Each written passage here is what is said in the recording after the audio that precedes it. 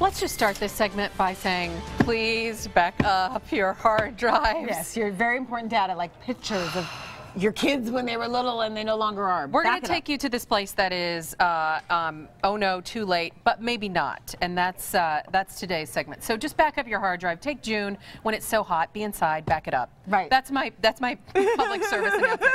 Because I've it. been there. I've been there. But you found a trick. Right. But if you didn't back it up, there is a trick that I've discovered a couple years ago, and I actually did this for when my hard drive crashed. I had my stuff backed up, but it's way in a safe, but I needed it immediately. Anyways, what you do is, if it breaks in your computer, it may or may not work, but you want to remove the hard drive from your computer, whether it's a laptop or desktop. Now, if you don't know how to remove the hard drive, you can either go to your computer's manufacturer to ask them how, or hire a technician for an hour to take it out. Then what you need to do is put it in an anti-static bag. That's those silver shiny bags. Right. Oh, yeah. And stick it in your freezer overnight. This hard drive, stick it in the freezer in the anti-static bag overnight. Then take it out the next morning, and usually you can plug it back into your computer, or you can grab one of these like little... The readers? Yeah, the readers that you just plug it in. These cost about $25 at Amazon. You just plug it in, and then you can plug this into the USB into the back of your computer, so you don't have to keep on removing it.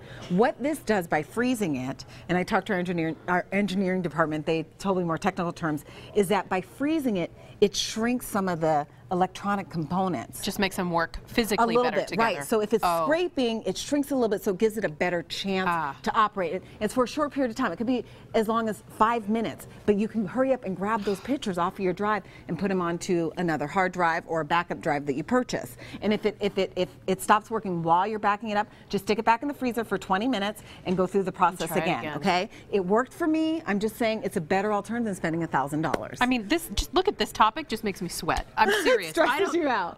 Please back up your stuff. It's That's the right. worst feeling ever. Misorganized right here. Go to our website for more information. Good idea. Never heard of that. Interesting. Thanks, guys.